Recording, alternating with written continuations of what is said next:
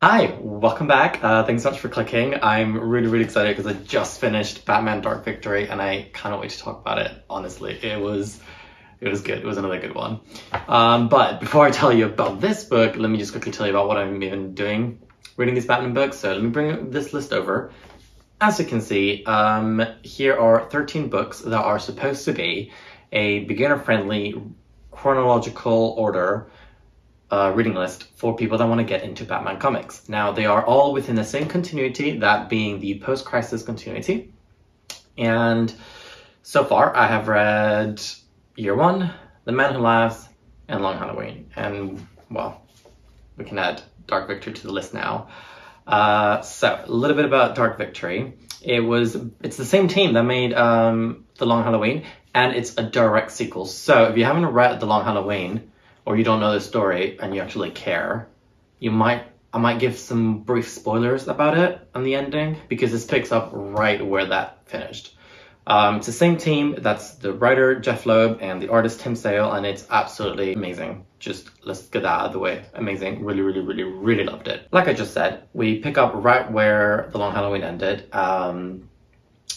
with the imprisonment of Two-Face and all the other criminals after all of that happened. And some of the characters that were in Long Halloween who may have been disfigured by the way it ended, they're back and they're pissed off and they're angry.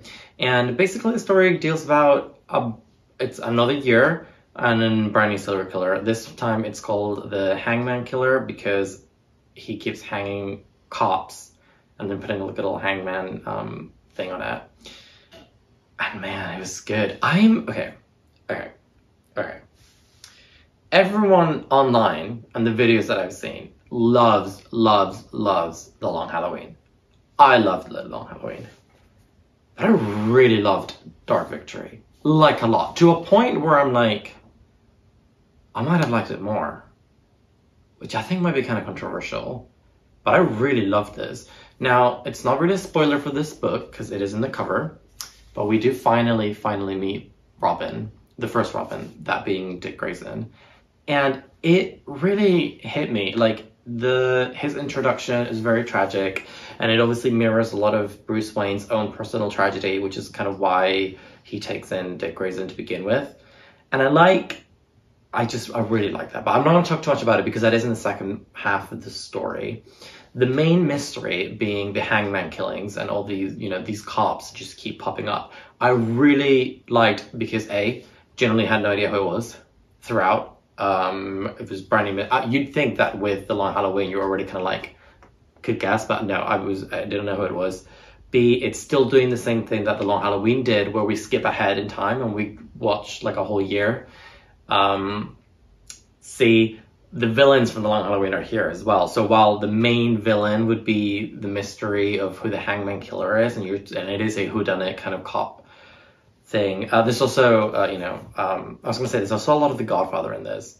Specifically, if you've read this, you know what scene I'm talking about. There's an entire scene that's literally The Godfather, and it was really cool. But yeah, so a lot of the supervillains from The Long Halloween are back in their sort of minor roles for each thing. So certain holidays that killings are happening in will have like the Joker involved or Poison Ivy or the Riddler, and they do have minor roles, but it's cool. And you know how by the way, if you haven't seen my Long Halloween review, definitely like watch it, please.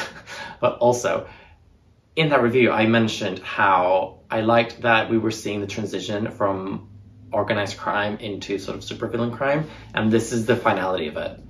To the point where, quite literally, they like make reference to it, and by the end, and it's not really a spoiler, I don't think, supervillains rule Gotham, and there's no more mafia.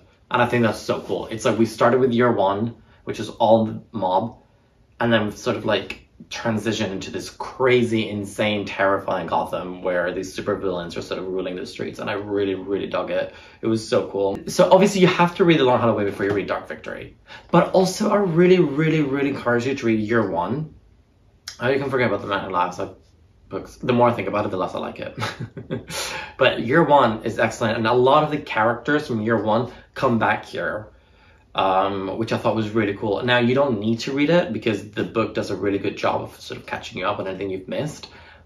But it's cool seeing those characters come back and see sort of what they've been up to, what they were doing since, and how they fare against the Hangman Killer.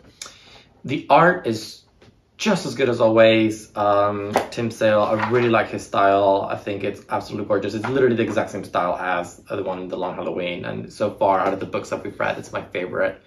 So I'm very excited because the next book that we'll be doing will also be done by Tim Sale and written by Jeph Loeb, so that'll be cool. Yeah, I don't know really what else to say other than if you're interested about Batman, I am so happy I decided to do this reading list. And in this order, like, it's paying off big time. Year One, Long Halloween, and Dark Victory is such an amazing trilogy of books that really sort of flow. I love it. I'm really happy with this. Like, not to toot my own horn, but like, my decision to get into Batman comic books was so good. Like, it's really fun. They're really good story. Also, I was literally talking to my mom about it. I was like, I think what I'm loving about Batman is that it's not really superhero at all. Like, it is literally just a cop murder mystery, and it's violent. Again, another book that's not for kids. It's generally really violent and upsetting. Some faces get cut up, glass, and other things. Just to conclude, like, I absolutely love the style. I love the writing. Really like the story. I was very surprised by the ending. Now, the ending doesn't have that punch that The Long Halloween did. I didn't have this like crazy, who was that kind of moment. But it does have plenty of turns that I did not see coming. Those references to films like The Godfather are really sweet. And meeting Dick Grayson was great. And seeing him become Robin was really great. His story really resonated with me. I really, really, really liked it. And I like the dynamic of Bruce Wayne having to learn how to take care of a kid.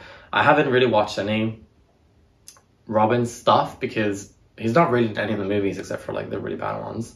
And he's not really in the games. Like, he's in Arkham Knight for like a little bit, but he's already Nightwing in Arkham Knight. And I never really got to experience the story of Dick Grayson and how he became Robin and him as Robin. And I really got to see that. So it's really cool to read it.